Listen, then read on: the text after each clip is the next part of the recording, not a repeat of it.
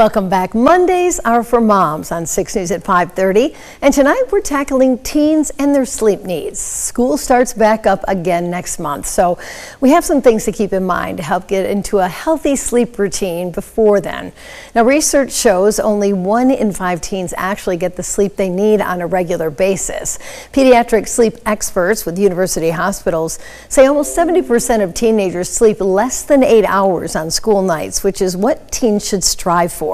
Missing just an hour of sleep can lead to sleep deprivation, which affects reaction time, decision making, memory, and coordination. During puberty, there is a shift in circadian rhythm, which is the body's natural sleep-wake style. Now, as a result, health officials say the natural urge to fall asleep shifts back several hours. But there are things parents can do to help their kids get a good night's sleep. Experts recommend that you try to get your teen to wake up and go to bed at about the same time every day of the week. Avoid letting teens have prolonged or late day naps. Have them turn off their cell phones before bed and avoid stimulating television, music, video games, or even phone conversations. Encourage them to play games, watch television, and use the computer outside of the bedroom. Avoid vigorous physical activity and caffeine several hours before bedtime.